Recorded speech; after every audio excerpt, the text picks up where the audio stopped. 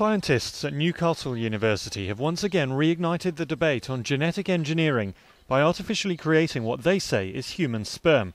The team used human embryonic stem cells to create the sperm, which have tails and are, according to the scientists, fully mature and functional. Their ultimate aim is to be able to take a living or a dead man's skin and use it to replicate that man's sperm. That would mean a woman could have her dead husband's child, or an infertile man would have the ability to father a child. That remains a long way off, but today's announcement outlines the concept.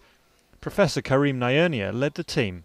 I think it is very important because it is worldwide first time that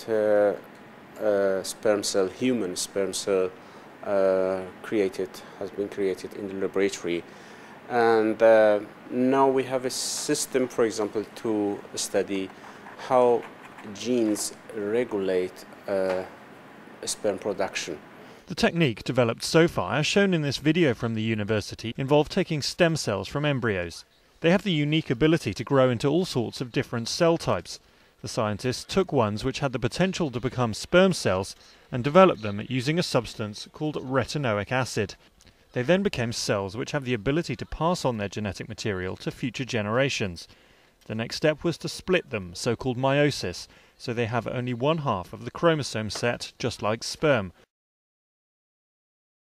Then some of those continued to grow, developing tails and more sperm-like characteristics.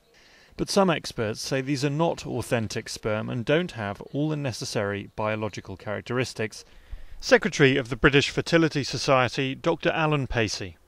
The acid test would be to present them with an egg and see whether or not they could fertilise an egg and develop the beginnings of an embryo. Now that would have to be done under the current legal framework and under ethical controls, but it would be possible in a research setting. So there's a lot of experiments yet to do, and there's a lot of proof needs to be shown, I think, to make people like me believe that these are actually fully functional and mature sperm. The same team created mouse sperm 6 years ago using similar techniques. They went ahead and developed baby mice, but many were deformed and they all died. Many are now worried this latest breakthrough is unnatural, unethical and riddled with problems. Josephine Quinterval leads a fertility ethics group. We consider this as moral madness. Basically what they're claiming to do is to take healthy human male embryos, destroy them in order to extract stem cells, in order to create sperm, over which there are very big question marks as to what they've actually created, in order to create what? Other question mark healthy human male embryos. Professor Nayernia says if his team get to a point where the science is more reliable, they would want to change the law.